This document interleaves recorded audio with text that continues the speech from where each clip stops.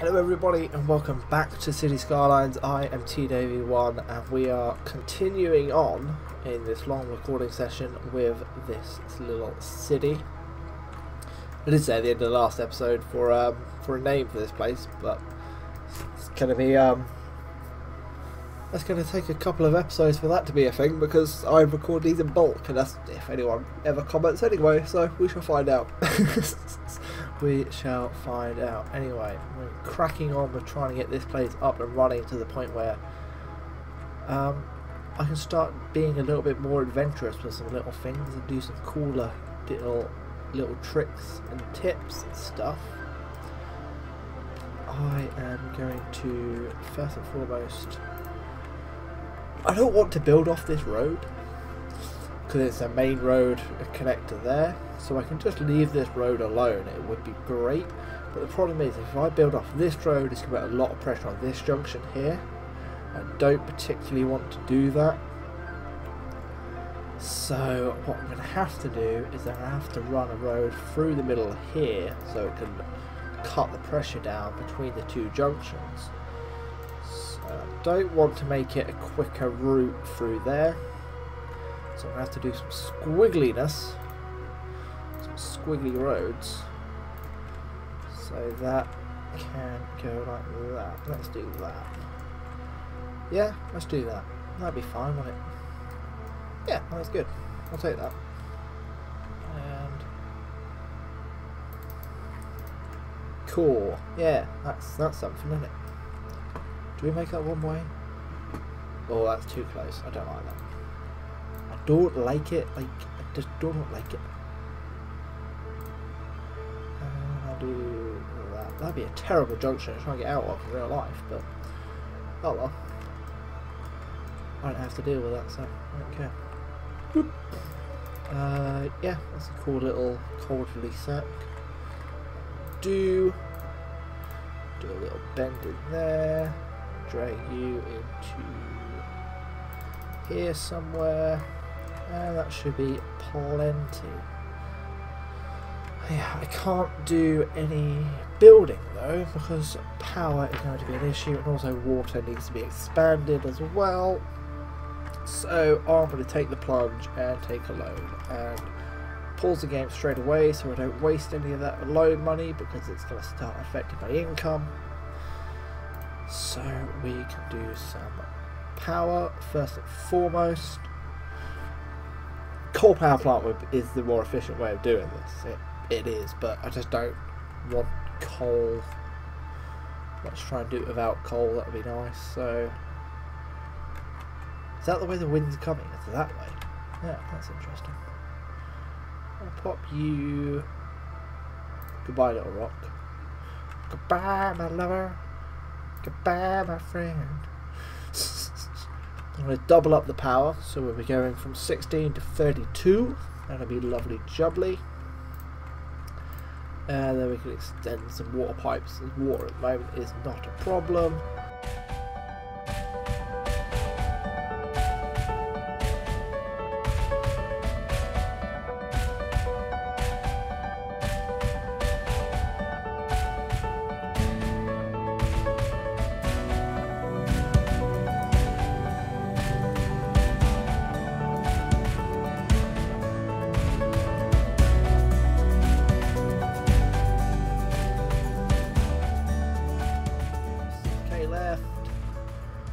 Let's just do some nice splurging. Let's think about pathways again. So that right there looks like a park candidate to me, and that's pathway either side would be great. So I'm going to fill in this little circle there like that. Fill in you, and you as well. Do that. And I'm going to. I think there's enough room there for a path without disrupting anything, so that'd be great. And the game is going to want some more blue as well as, so we can do blue. I like doing commercial on main roads because it's fine, it's also in walking distance for these.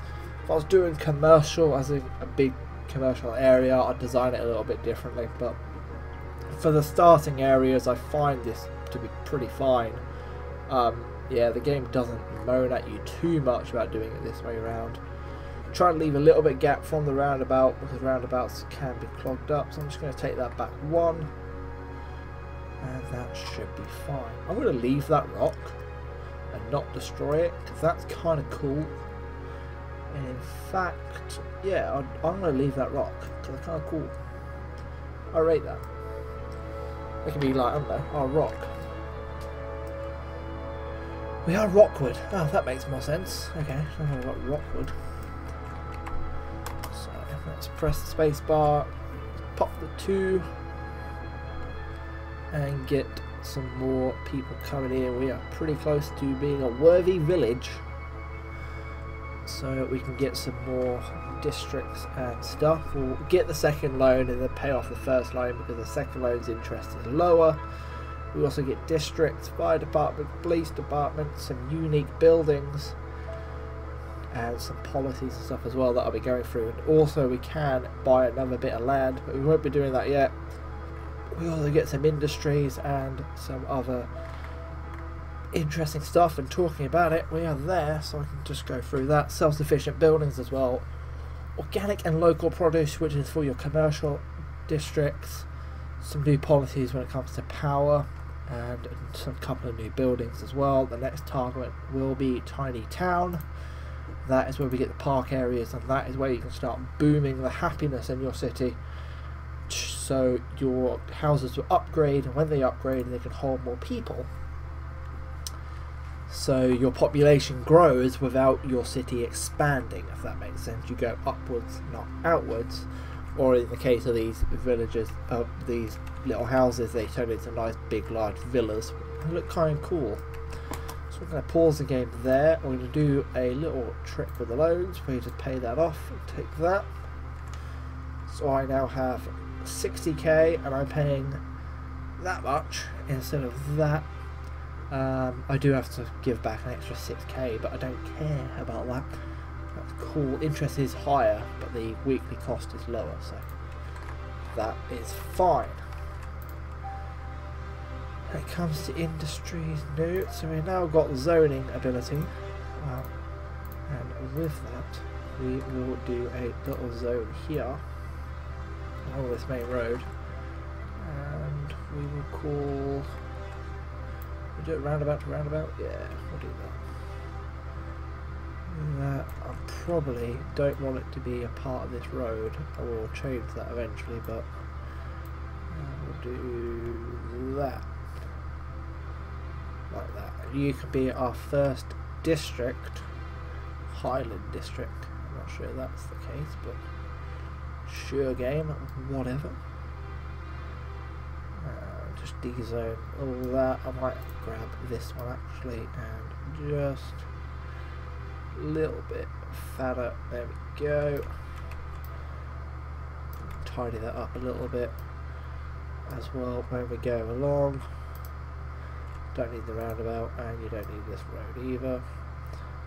Boop, there we go. That is our first district, and with that you can do some different things. If we wanted to, we can make people have a speciality in self-sufficient buildings. I clicked my knuckles, I do apologise, that is a force of habit. But we're not going to do that because these houses are already built and that require rebuilding them. Also, same goes for organic and local produce for our shops. We're not going to be doing that. That would cost as well because they'd have to rebuild all the shops. So instead, we can go into policies and we can just look at these. These are the only policies we've got unlocked at the moment. But eventually we're going to have all of these as well. So currently no policies, and I'm not interested in any of them at the moment. Later on I will click a couple of these down. It's my way of playing. And unique buildings, we've unlocked this, so we have to fill out requirements to get these throughout the time. And we can have these in our cities, and they bring in lots of entertainment and a lot of tourism, and these as well can bring in the little city arch, but I don't have anywhere I fancy putting it yet, so I'm not going to do that. I could just stick it like there and could just stick it there, to be fair. Or there. You know what, for now, City Arch is going there, I think. Can you go on that road? Can you get back? It will not go there. Oh, it will go there. Do I want to do that? For now. Yeah, why not? It's going to make a lot more walking traffic. You know what? That'll do. We'll get one of them in. I think that a little boost to everyone who lives around it. I'm not sure it will go up straight away, but it will help. City Arch. I would be pretty annoyed if I lived there because that is bright as anything and my window's right there. Yeah, I'm sorry. I'd be pretty annoyed. That shop would be pretty happy though because it's no longer to be a quiet corner shop if people come and visit this City Arch. Where are you going? You go to the corner shop and you go from there. You walked that far. If you don't walk past this shop, you've walked past 2 shops to go to a shop. That is dedication. I'll give it to you. Dedication. Right. With that as well, you get some industry stuff, but I've got no specialist areas yet. Industry's over here. So, yeah, I won't be worrying about that. I will just quickly zone it, though.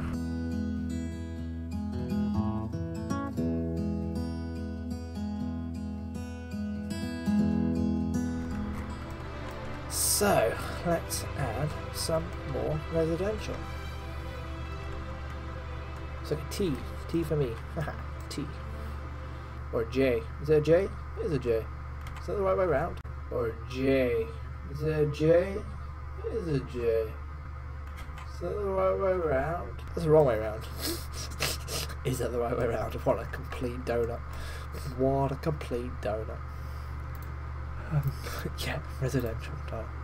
Actually, I'm going to throw in some services because that would be a good thing. And I'm going to throw them on the main road so they have quick access to a larger parts of the city. So if I put them on this road, they fill in that area of the city. That would be the fire station. So to cover all of that. So if I plop them there, get a little bit further. So I need to be plopping this here so it can be kind of close. Do I want to be popping over this side?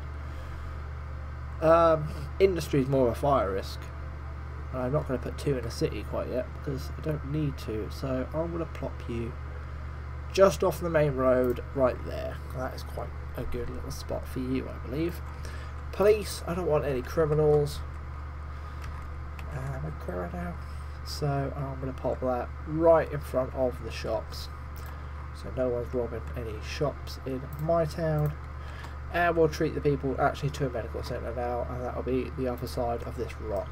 Rock is going to be surrounded by services. There you are. There you go, rock. Looks like we're built into the rock. The medical centre goes in. Oh, that'd be cool, wouldn't it? It's not true. Oh, fancy little police station on stilts. You know what I mean. It's on stilts. Anyway, so we've got that. I do have money for a school. I am going to pop a school in, but I'm gotta think about where I want to put it. I want it this side of the road because that's where the residents are. Do I want it down there in this cul-de-sac?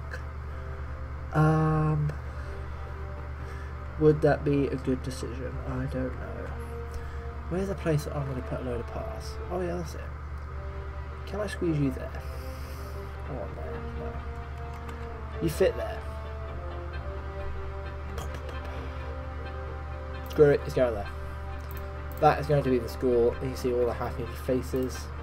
All of these are now starting to upgrade because they've got all happiness about them. And you are going there. I'll slowly fill up the students. Police will cover that. That is great.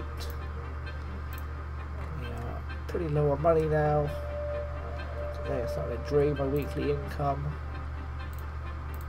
But it is fine because I have happiness will be going up, so we'll be getting upgrades and houses, and that will give us more people. Sounds cool. Right, the game is crying out for some more residents. What you want to be careful is if you zone too fast, you can get death waves. So a lot of these civs, I'm going to call them sims. I'm going to call them sims, they're not sims. But a lot of these simulated people, yeah, so sims, well done. They all come in at the same age. So if you build up too quickly, they're all going to die at the same time, so you then get a death wave. So try to stagger the way you build residency. Housing is important. I'm going to call this the end of this episode, episode 2. I have no idea how long I've been recording. I should have timed it, if I'm honest. Anyway, this is episode 2. I hope you're enjoying it. We're slowly plodding along. Try and get a nice little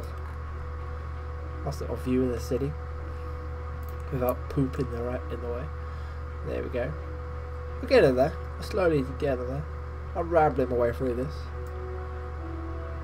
So yeah, thank you very much. I've been TW1. Thank you for watching. Until next time, peace out.